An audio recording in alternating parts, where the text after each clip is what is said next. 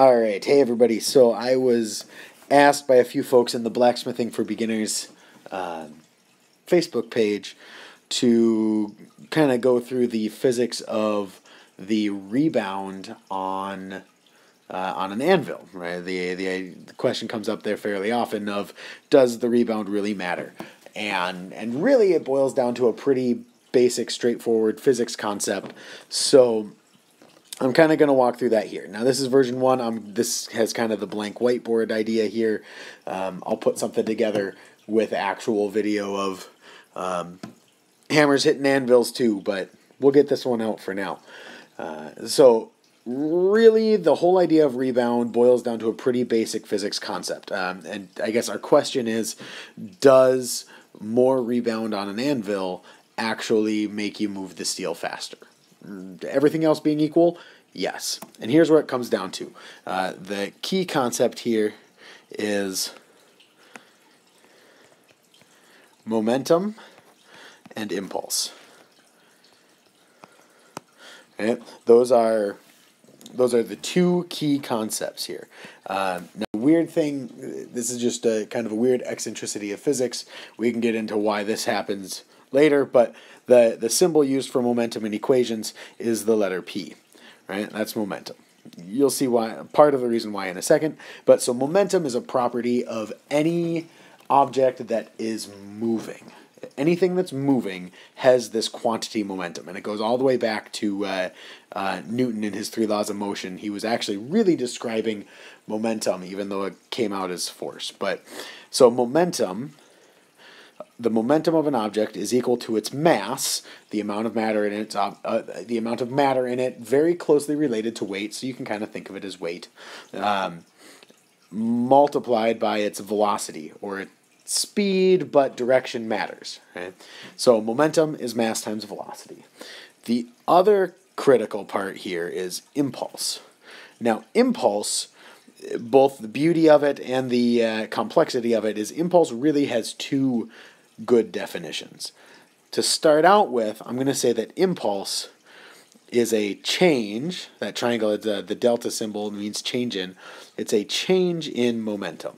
So if my momentum goes from 5 to 10, I had a change in momentum of 5, so I have an impulse of 5. The other thing that impulse is also a force multiplied by a time. So if I apply, 2 pounds of force for 3 seconds, I'd have 2 pound-seconds of impulse. Okay? So these three components are really the key to the whole thing. So if we look specifically at a hammer hitting an anvil, then let's see, let me draw my pretty little picture. Here's my fancy anvil. Here's hammer, right? Let's say the hammer has a mass of, I don't know, let's just call it 2 kilograms. That's high. That's like a 4-pound hammer. But anyway, so 2-kilogram hammer. If I swing it and it hits the let's say I swing it at 3 meters per second. Right? Yes, I'm using metric. Deal with it. If you're not used to metric, you should be. It's much simpler. Also, physics teacher, so it's what I do. So 2-kilogram hammer, I swing it 3 meters per second. That means the momentum of said hammer, mass times velocity, remember, 2 times 3, would be 6. So I have a momentum of 6. So if I swing the hammer and it just hits the anvil and stops, when it stops, new velocity is 0, so my momentum afterwards is 0. So my change in momentum, or as you remember, impulse, change in momentum, is going to go from 6 to 0, so I have a change in momentum of 6. Right? So that means I have an impulse of 6, right? And remember, impulse is equal to force times time, so a bigger impulse, bigger force, typically, unless you do weird stuff with time. Right? So there's if your hammer hits and stops. Now let's our same anvil, hammer, 2 kilogram hammer. I swing it at 3 meters per second. Right? So again, momentum of my hammer is 6.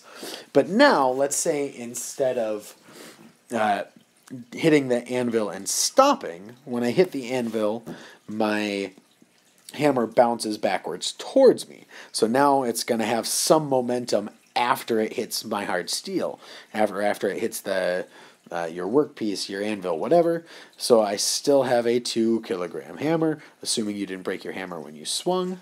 And let's say it bounces back towards me at, I don't know, let's just call it 2 meters per second, because it's not going to come as fast, right? But so 2 meters per second.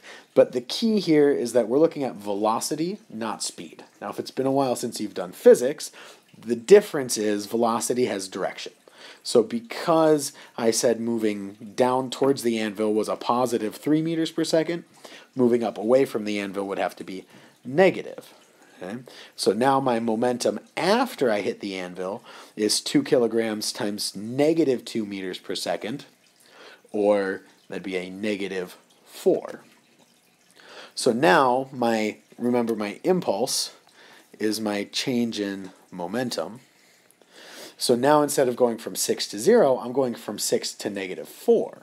So instead of only having an impulse of 6, I have an impulse of 10, which relates to a bigger impulse. And remember, impulse is force times time. So if I have a larger impulse in a comparable amount of time, I'm going to create a significantly larger force. Okay? So that's the basics of the physics of why, everything else being equal, greater rebound off your anvil should equate to a more efficient movement of steel, because instead of just stopping when it hits the anvil, it's actually coming back up. Therefore, it has a larger change in momentum caused by the anvil or your workpiece, and so that larger change in momentum equates to a larger impulse, which equates to a larger force.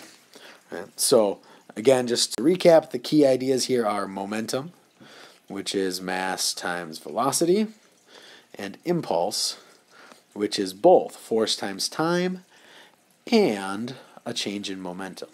So because in momentum here we're looking at velocity, not speed, so direction matters.